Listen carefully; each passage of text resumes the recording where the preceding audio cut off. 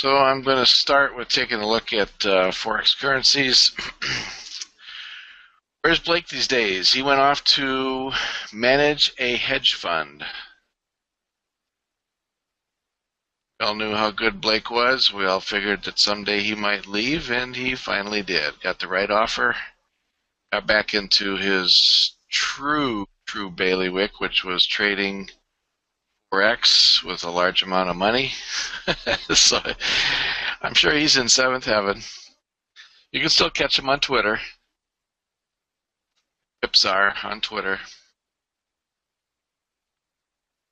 All right, notice you're seeing a little bit of movement here in the pound yen on a 2-minute chart, so you'll want to pay attention to that. It's picking up about 25 pips in the last 15 minutes or so.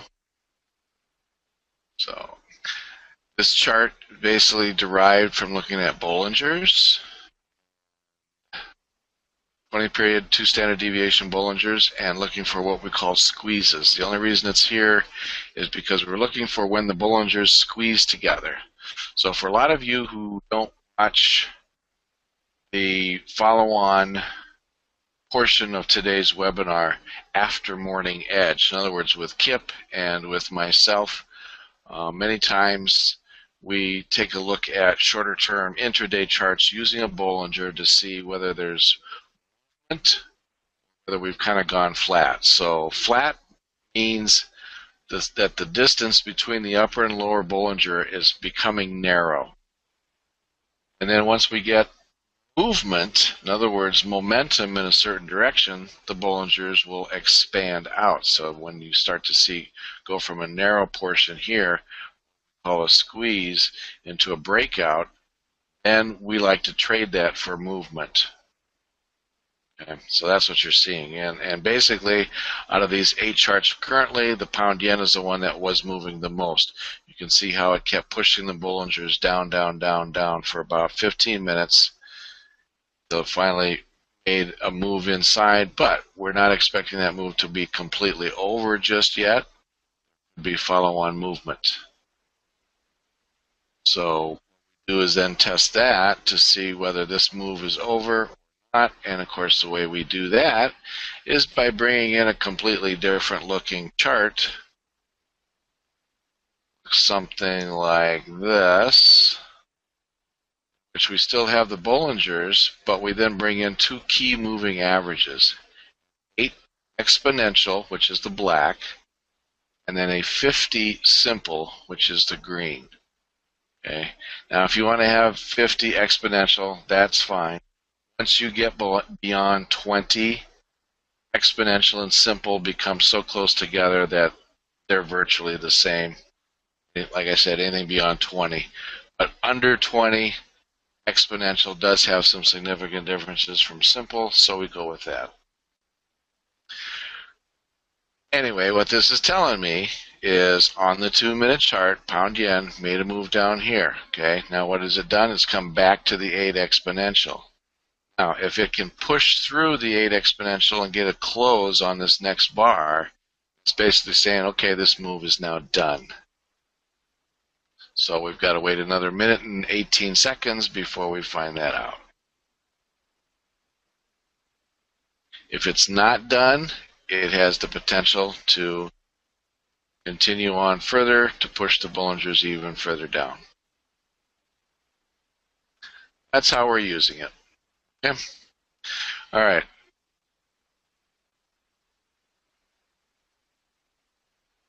Max says, haha, Steve, I feel like that Red Hat fairy tale. Holly, what big ears you have. Okay. Anyway, continuing to watch this one, and it looks like another 30 seconds, and we'll know for sure whether that move is going to do continuation or not. In any case, we'll build that bias chart in the next half hour. As far as news overnight, okay, the inauguration is done. We kind of got that out of the way. Dollar index basically weakened.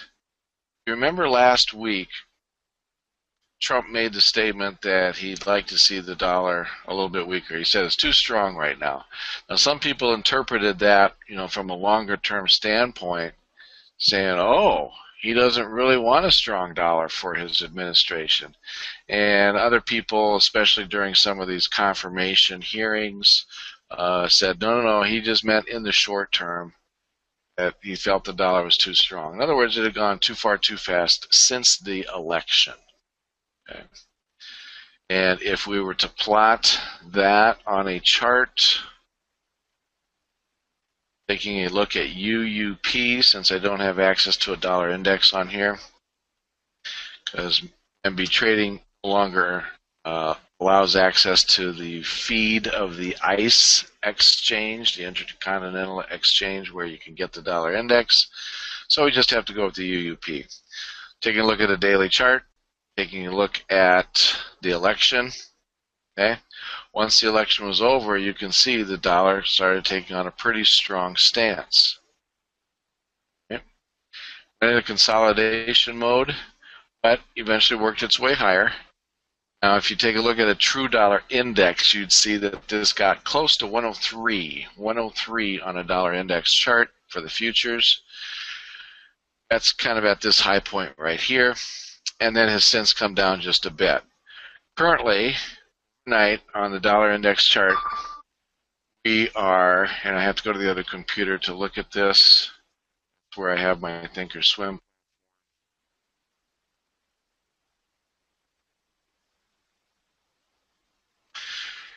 And overnight, since Friday, we reached a high of 101, let's just call it 101.50, so about a point and a half from these highs. Okay.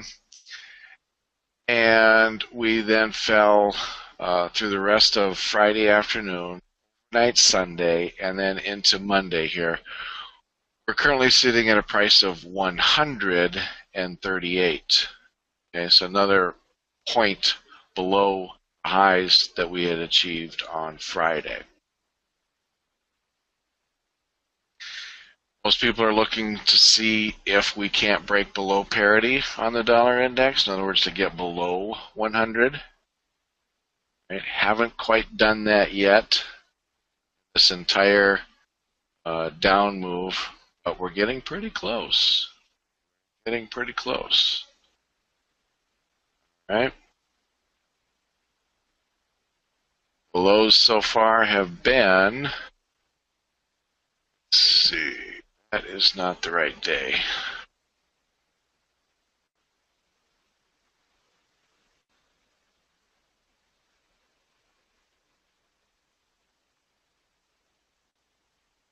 Take a look at this move here, and I'm also looking at last night's overnight lows.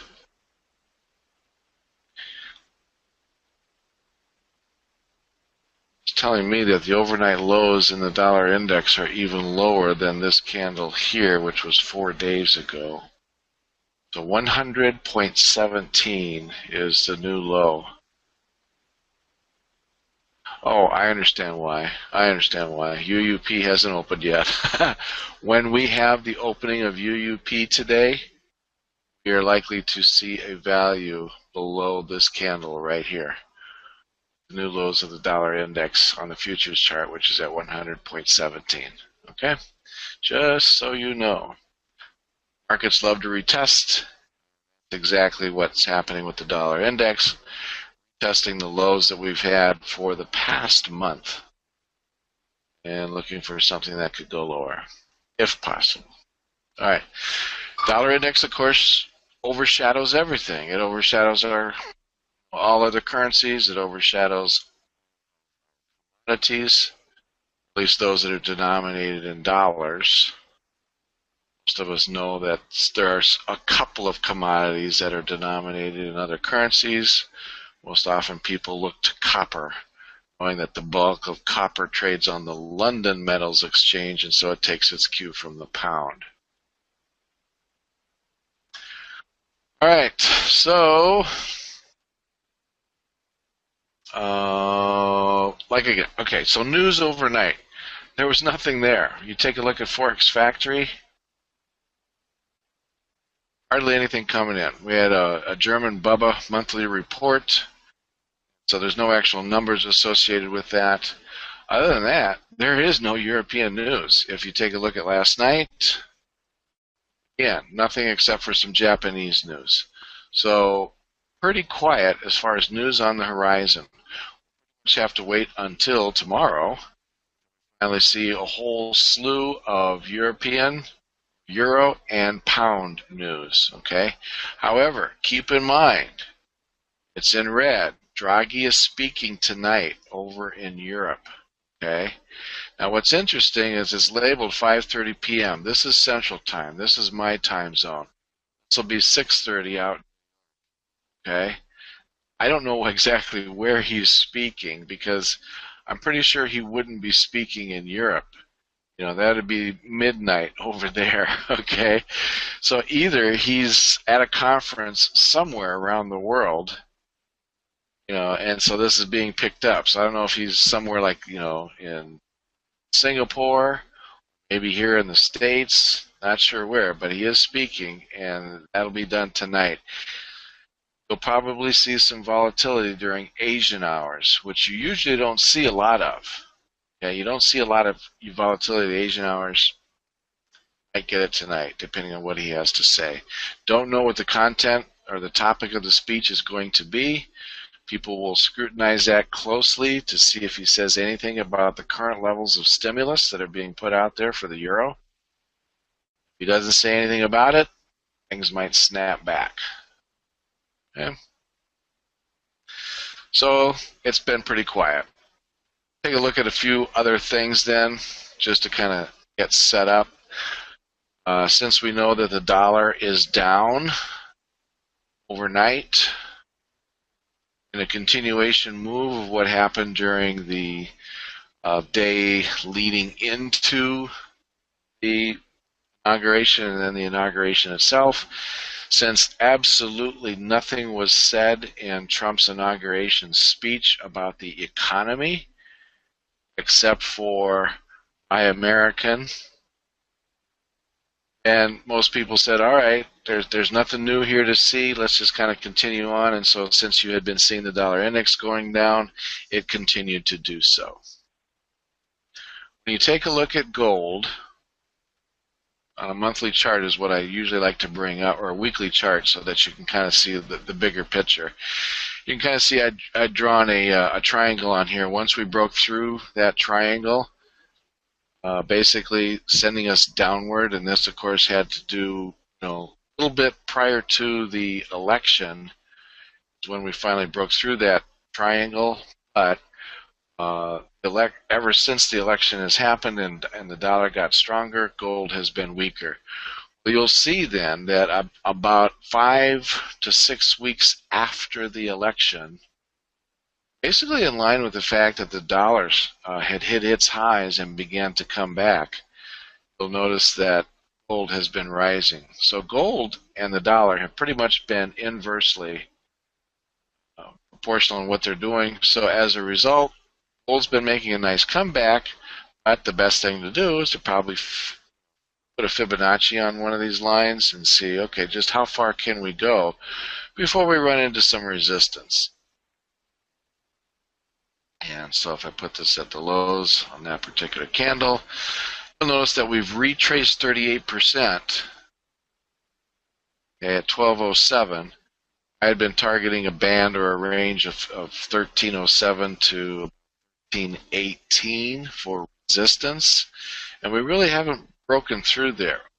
We did touch 1320. Excuse me. 1220. 1207 to 1218 was the levels that I was taking a look at. We broke through there to 1220, but really haven't maintained that level. We've kind of pulled back just a bit. So whatever happens to the dollar is directly going to affect gold, and that's kind of where we're. So we're hanging out, consolidating at the 38% retracement level. Okay. A lot of people are looking for a bigger retracement, possibly to the mid-1200s, 61.8. Kind of puts us at 1255 or so. And get that, rate, but that may be all she wrote. Okay, so we'll have to see. We'll have to see. It depends on how much further the dollar is able to break down below the 100 parity level. Finally, crude.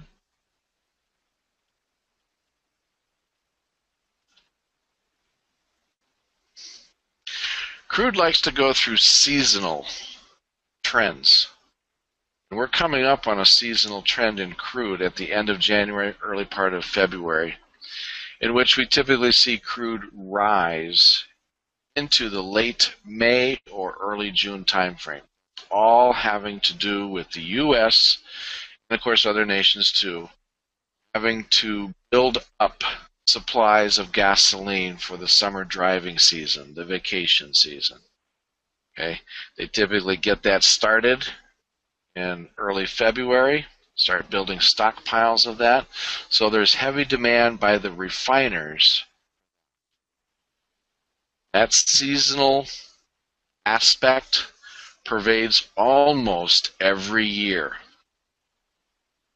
You can see last year, right here, early February, made a rise.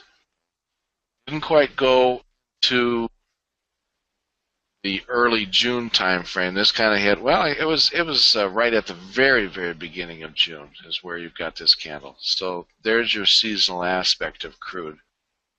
You typically see that almost every year. So if you go to some longer range charts and begin to plot those months, you'll see typically a rise during that time frame. We're expecting to do it once again. One of the things you need to keep in mind, though, is look at the level that we started last year. Look at the level that we're about ready to start this year. Okay? We are really going to be seeing higher prices as we go through that part of the chart, the seasonals. It says that here in the U.S., we'll probably be doing $3 and higher gasoline for the summer driving season. Of course, some people are already at $3. California coast is. So they'll probably be even higher. Right? Anyway, OPEC did somewhat of a masterful job in finally saying, okay, we need to do some cutbacks. We need to get, prices higher than where they were.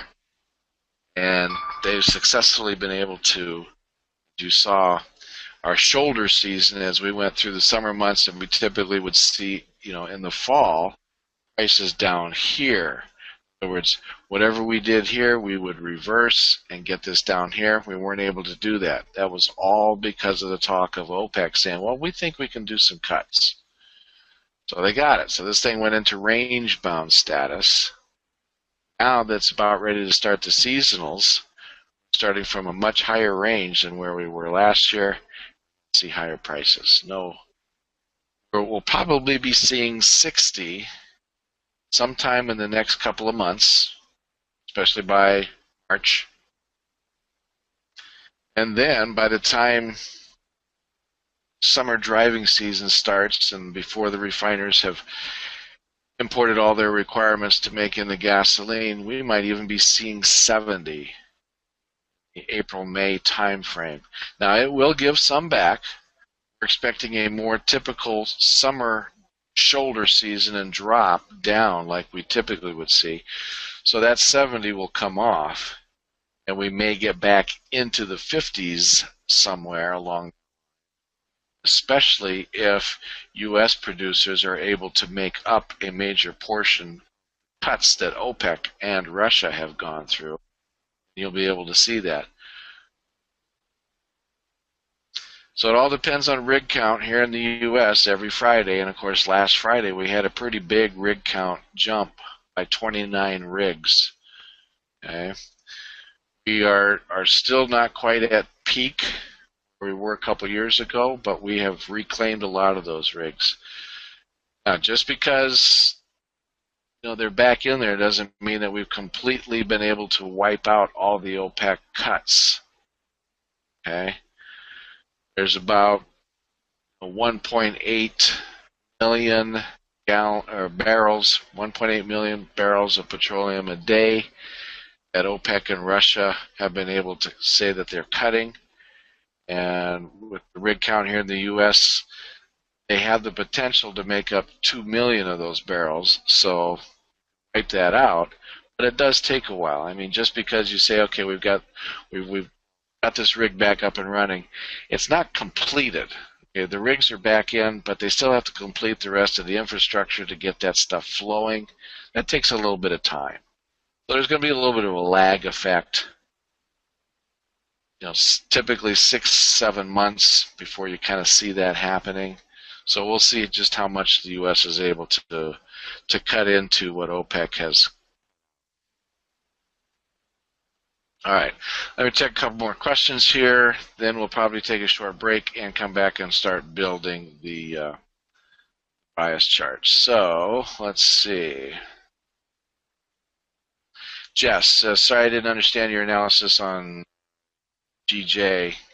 Can you quickly recap for me? Thanks. Oh, pound yen? Okay. Yeah, we were looking at the pound yen on a very, very short-term chart. Okay. 2 minutes. Right? What we were looking at was this move, okay? Notice how the Bollingers went into a squeeze. Oh, let's erase a bunch of this other stuff that we've got on the charts. Okay, now start over. That's how we were looking at the squeeze in the Bollingers. The blue is the Bollinger Bands. They got close together right here.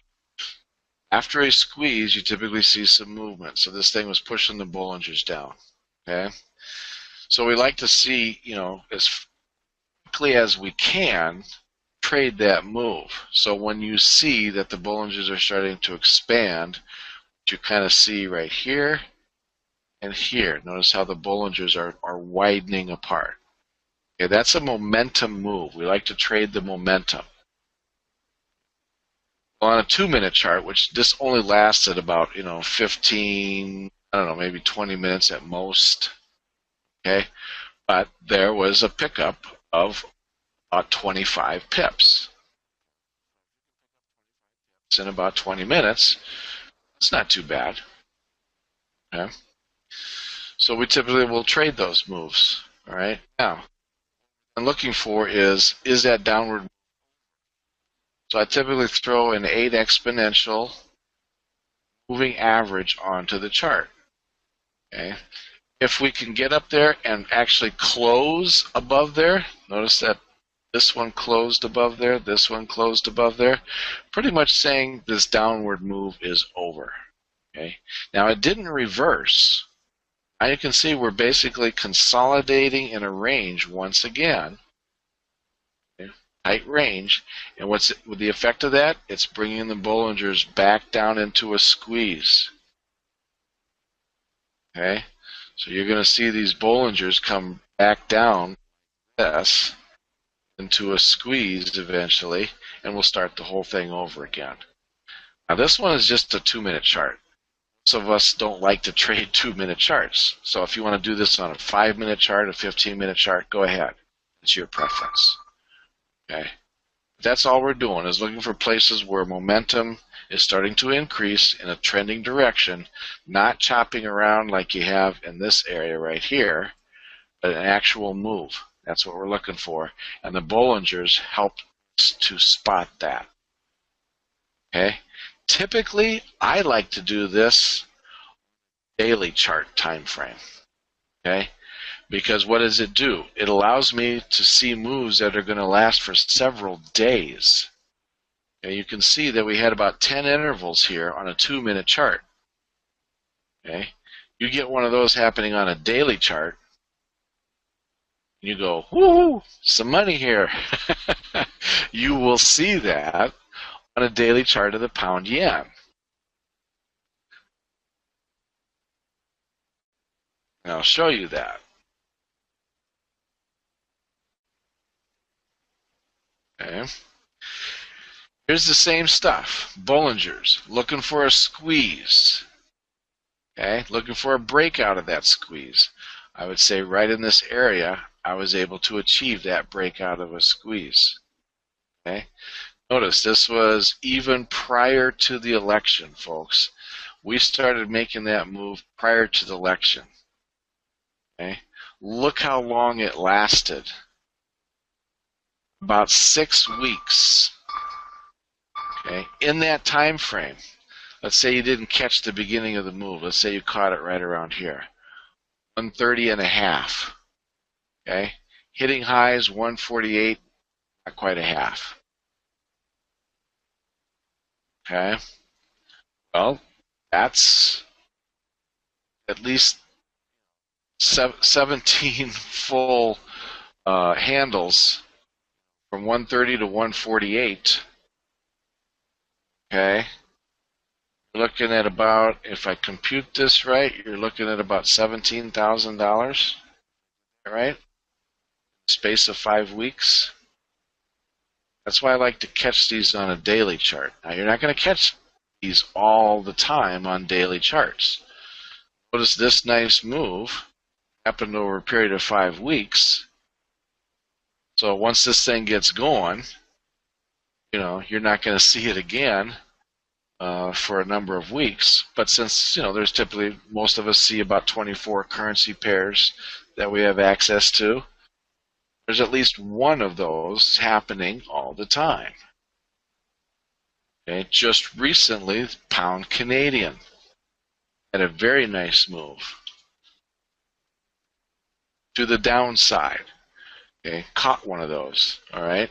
And it went for a couple of weeks in here, okay? It's now rebounding, okay? But that was a pretty nice catch that I was able to find, and I actually talked about it in the chat room a number of weeks back, saying I'm catching this thing, and I got in at 164.95, somewhere right in this area. Right after the squeeze, when price contacted the black exponential, it's about where I got in. Okay, I'd be off by one. Maybe it was 163.95. Yeah, I think it was in this area, 163.95. I was able to catch this move. Okay. So, anyway, one of these is happening all the time. Now, when you then look at it, you're looking at the relationship between price, which is candlestick, the black line, which is the 8 exponential, and 50, which is the green line. The green line gives you your bias. If you're trading above it, looking for bullish trades, so you're looking for pullbacks so that you can get long. If price is trading below it, you're looking to get short. You're looking for pullbacks in which to get short. Pullbacks to where? Well, pullbacks of price back to the exponential. So when I was here, okay, if I said, oh, I missed that move right there. Oh, doggone it. Well, you get another chance. See, that's how green said, oh, here's a pullback. And then on the next day, you were touching that black line. That's your entry. You get short, and then you're able to enjoy it for another few days. Okay? When it comes back, when price comes back and contacts that black line, you have a choice to make. Either get out of the trade, because it might be over, the trending move might be over, or definitely, if you're not in the trade already, look for a cross of the black line and a close in the opposite direction. If you get that, that's saying, oh, possibly start trading this in the opposite direction now. And look at the move that you've had. Now, this was almost putting you in no man's land. Why? Because your bias was still short. Price was below the 50. But you had this nice trending move above the 8. So if you're an aggressive trader, you're not going to wait for the bias to change. Okay. If you're a more conservative trader and like to see these things line up, waiting for price to finally break above the 50 before you make that trade. Your choice. Okay. I'm just showing you a method. This is just one method of trading. Tons of methods you can use. You can use intraday time frames. You can use moving averages. If you ever watch Chris Asaro, you know he's using a 10 period and a 20 period and other things for moving averages. Okay, if you watch, Blake, he's into a lot with fibs and stuff like that. So that's another method. If you've seen some of what I do, I often add Ichimoku into the mix. Okay, so you'll see a chart that looks like that with cloud added to it to give extra confirmation on your bias. Okay, all kinds of ways to trade. Okay. All right. Hopefully that helps in answering that question, Jess. Hasselhoff, good morning. Yes, I do sound different today because it's not Polly. Yeah, you almost sound like Steven. Yeah, that's true. All right. Morning, Kevinton. Arun asks, do you think the oil countries will actually cut anything given they need every cent? Well, they already have. Okay. In fact, this weekend they went through an exercise in which they had the countries that were appointed to be watching for people obeying the cuts. They went through that and they said, yeah, they're doing it. I mean, you can actually see Saudi Arabia, Kuwait, and a couple of others actually give traders access to a lot of numbers. They can actually see, what's going on at the port, stuff like that, so that you know whether the cuts are actually coming. And they know that Saudi Arabia has cut, and a couple others. I don't know if you can actually see that from the Russians, but since there is a cut that's happening, okay, we know that at least some of that is happening. Okay. Granny says, Steven, just logged in and great to hear your voice. Thank you, Granny. Appreciate it. Jess says, okay, I thought you were looking at larger time frame. Cheers. Oh, yeah. Yeah, I probably missed the part where I first showed that chart as a 2 chart. So you're looking further down after the Bollinger Band squeeze. In that instance, we were. So we were at a pound. Just bring the pound yen back.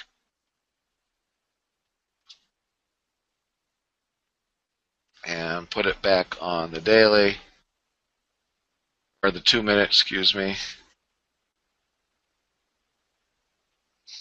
Okay, so this is the chart we were looking at.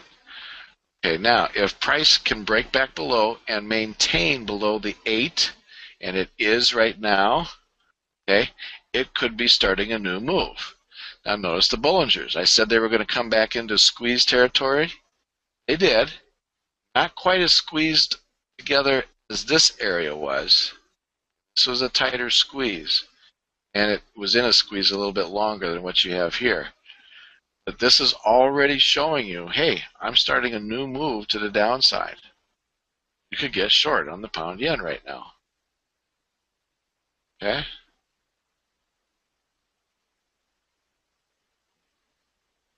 So hopefully you can see that. Squeezed right in this area. Didn't last as long as this one. Now the Bollingers are already starting to expand just a bit, starting to make a new move. Okay, as long as price stays below the black line, and stay in that move. Okay. Now, where do you place your stops? I typically place them.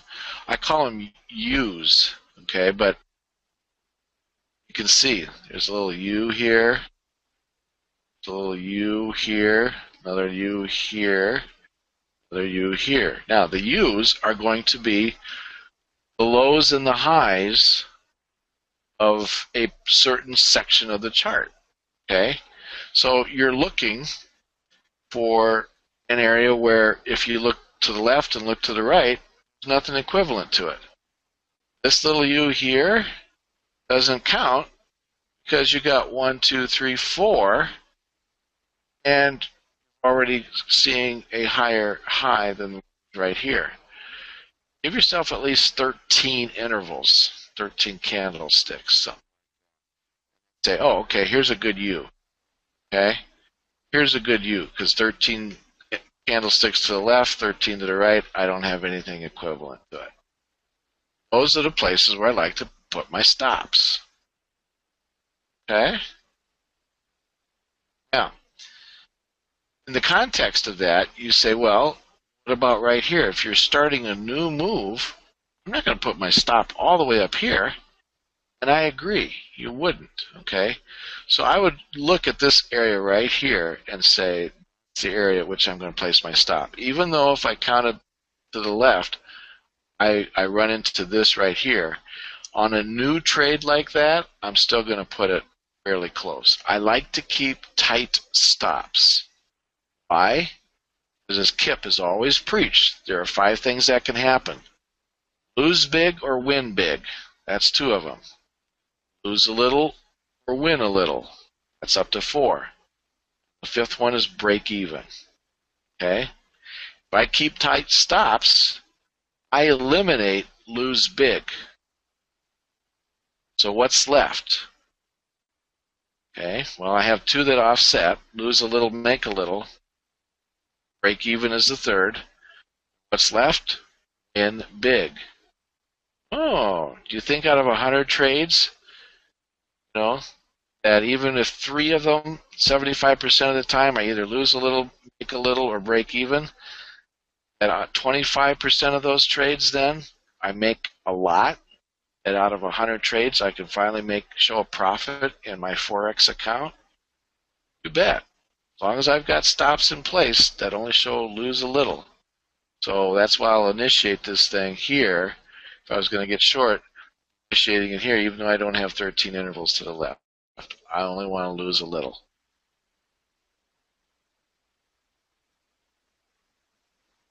Okay.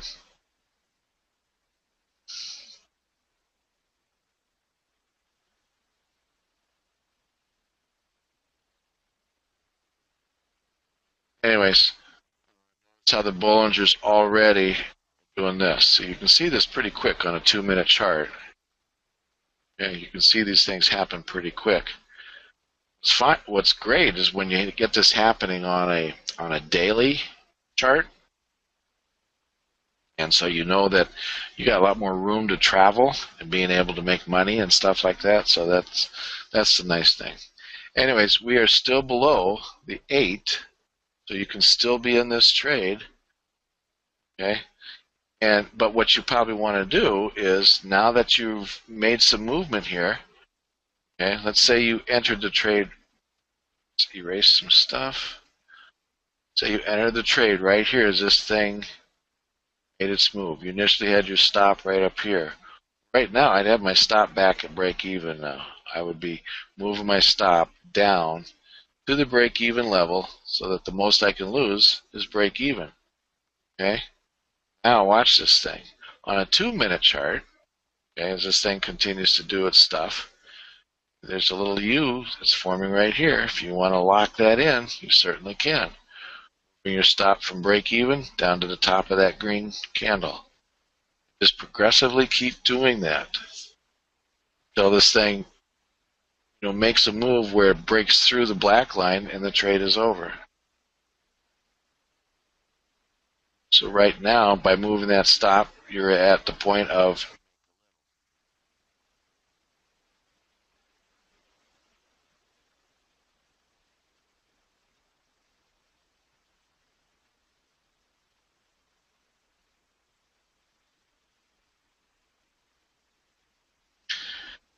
IB says, what are the Bollinger Band settings, please? 2 standard deviations, 20 period. Jess says, but how do you determine the direction? Can you see that that's going down? That's how you determine the direction. Visual. Jess says, oh, okay, I see. How you do it? Okay, I see how you do it. Thanks so much. Okay, you're certainly welcome, Jess. Okay. I agree with your analysis, but I can't tell direction.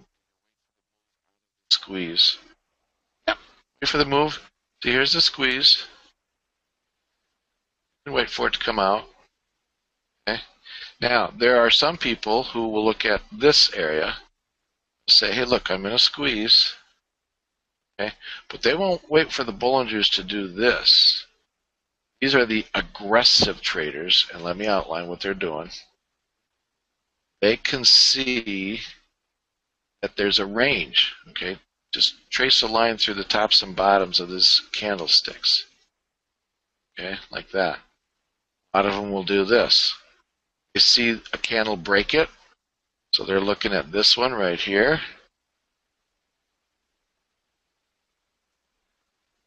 Okay, they're saying that's where I'm getting short. As soon as I break that range on that candle, I'm getting short. Bollingers at that point have not expanded just yet. It didn't happen until the next candle, and of course it waited on the next candle until it pushed it down here. Okay, that's when the Bollingers expanded. But if you see a range like that and want to get in ahead of time, again, choice. How conservative or aggressive do you want to be? If you want to wait for confirmation on something like this, you can. If you don't want to get in early, you can. You'll have more false breakdowns, breakouts in the other direction. You'll have more false ones using that.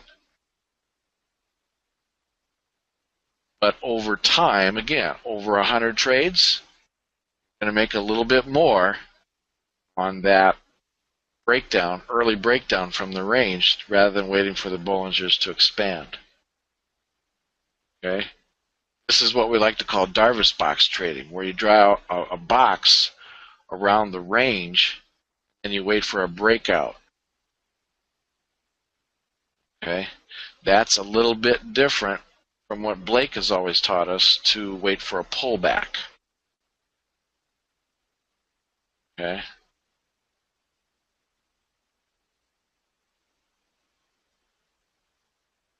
All right, so let me see.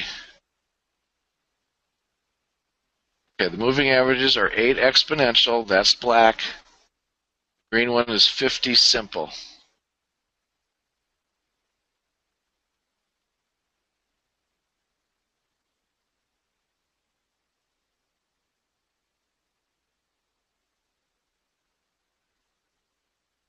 Always okay.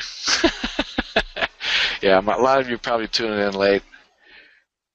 Ollie doesn't have a modem today. It got blown out in an electrical storm yesterday in San Antonio, where he's located. So he says, can anybody fill in, or do I just have to put an announcement out? I says, I can fill in. So that's why I'm here today. Okay?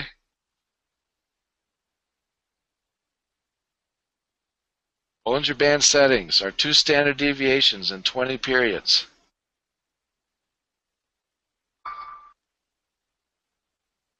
Thank you, Jess. He says, great analysis and explanation was clear. Thank you. John says, Steve, so you enter the trade when price closes below 8. Yeah, typically, yeah, let's go back. My cursor's messed up. Shoot, I'm late for taking a break, guys. A lot of questions here, so. All right. You're entering, okay, let's say we're taking a look at this area right here, okay? You're entering price, kind of like when the train is leaving the station from the black line, okay? Let's say the black line is the train station, all right? So you see this one contacting here, and you see range break right in there, yeah, on that gray line, range break. What happened? You saw red line come back just a little bit so that it touched. So as it's leaving that station, you can get short. Okay. Now, if you want to wait for a close below there and then open it on the next candle, you can.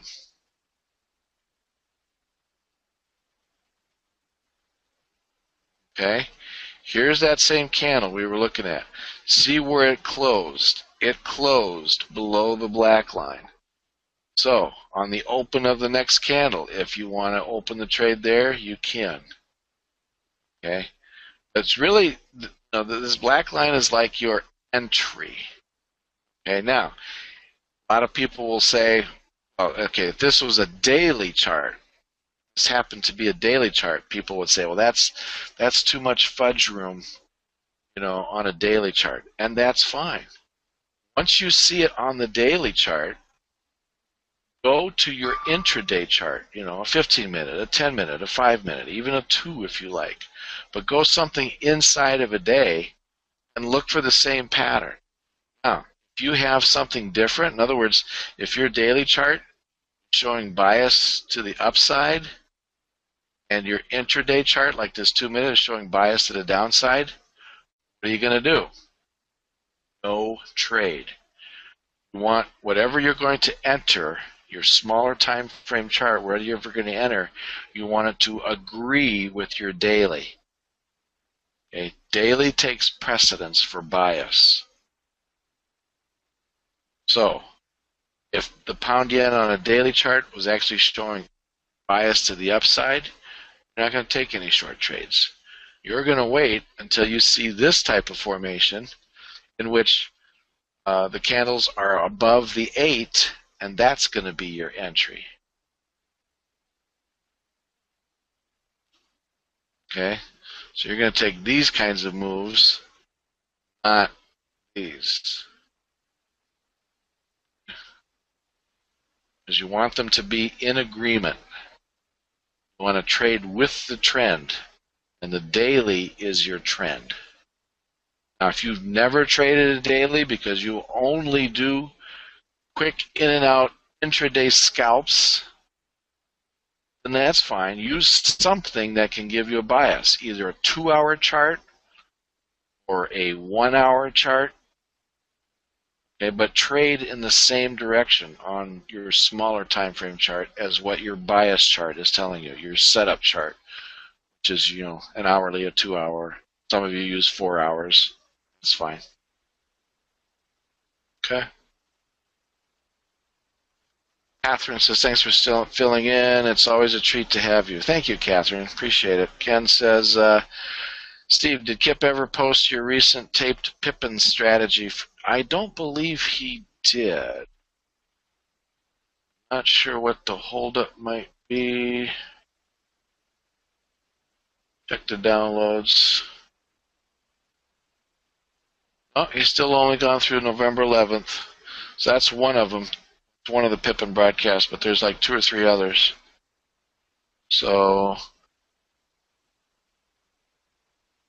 you guys, when he comes on, chat with him and find out. I don't know that. I don't think that it's a technical glitch that they didn't come out. Okay? I think it's just that he hasn't gotten around to it.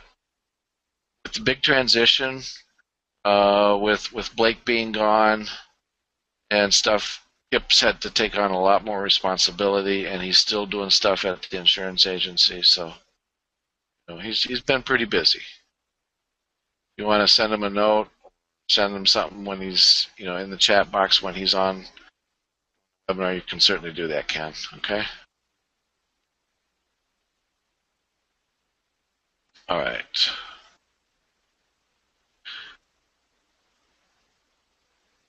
All right, I apologize to those who are coming in late thinking that Holly would be right in the middle of building that bias chart, and we haven't done it yet. So let's go ahead and take a short break and then come back and build that. Okay?